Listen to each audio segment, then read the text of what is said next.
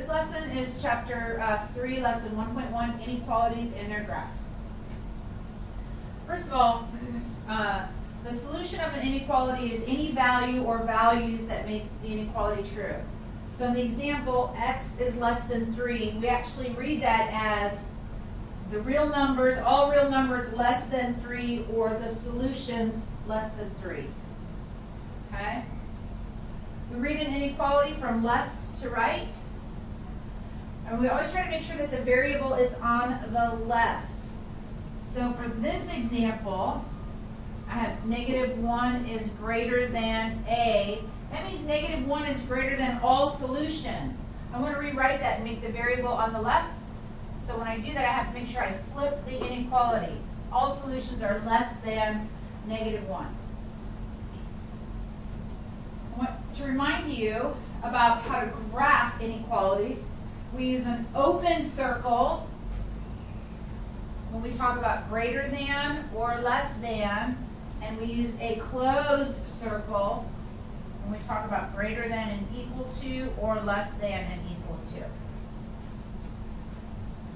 All right, so let's identify these symbols. I have less than, and that is an open circle and a number line. And I would probably shade to the left for less than. Greater than, this is the greater than symbol. That is also an open circle. So it is greater than, shade to the right. Next one is less than or equal to. Less than or equal to. So that one is going to be a closed circle. Shade to the left. And the last one is greater than or equal to.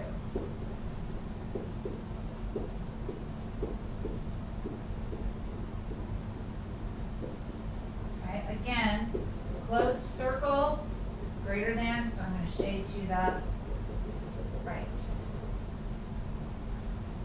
Okay, the interesting thing is that if the variable is first, I always shade in the direction that our arrow or our inequality is pointing.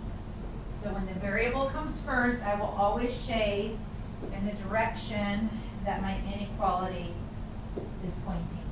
Okay? All right, here's an example. Is each number a solution of 6x minus 3 is greater than 10?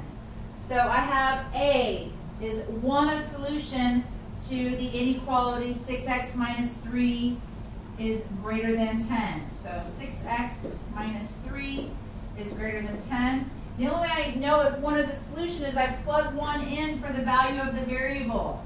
6 times 1 minus 3 is greater than 10. Well, 6 times 1 is 6, minus 3 is 3. 3 is not greater than 10, so 1 is not a solution. Okay? Let's look over here at 3. Write the inequality again. 6x minus 3 is greater than 10. Substitute in for the value of x. 6 times 3 minus 3 is greater than 10. 6 times 3 is 18 minus 3. Well, 18 minus 3 is 15. Is 15 greater than 10? Yes, it is. So 3 is a solution to the inequality 6x minus 3 is greater than 10. Example 2. Example 2. I have to graph each one of these. So the first thing I'm going to do is start with a number line. Now when you're making your number lines, I do not need you to label every single number or every single hash mark. And the reason being is because I think a lot of times that gets sloppy. All right? So I have A is less than 1, or all solutions or all real numbers less than 1. So I'm going to put an open circle on the 1, and I'm going to shade to the left. That's the direction that my inequality is pointing. Okay? Let's look at our second example. Graph in greater than or equal to 3 3/4. Okay? So 0, 1, 2, 3, 1, 2, 3, 4. Okay, so n is greater than 3 3/4. So, oh, it's greater than or equal to, sorry. So open circle or close? Yeah, it's going to be a closed circle. I'm going to shade to the right. Could have made my graph a little bit bigger. That's all right. You get the idea. Okay? Shade to the right.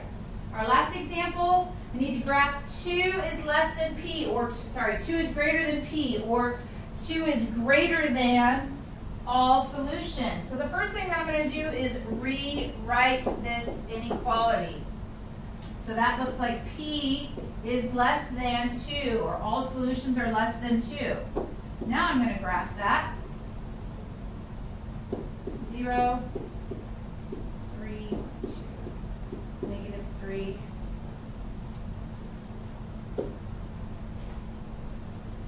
Okay. P is less than 2. So open circle on the 2. I'm going to shade to the left.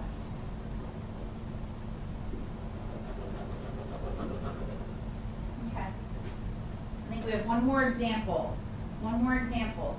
Write an inequality for each graph. So my first graph, I have a closed circle and I've shaded to the right. So I already know it's going to be greater than or equal to 2.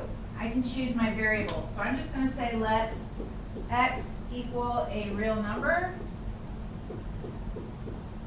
So x is greater than or equal to 2, or all solutions greater than or equal to 2. My last example is an open circle, and it's shaded to the left, so that's going to be less than. It's right on the 0. So let x equal a real number. And that says x is less than 0, or all solutions less than 0. All right? And that's it. Okay? Your homework is on page, I really don't know, it's lesson 3.1, and it's listed on My Big Campus. So you have lesson 3.1, homework is on My Big Campus, and the textbook is also uploaded. All right, good luck.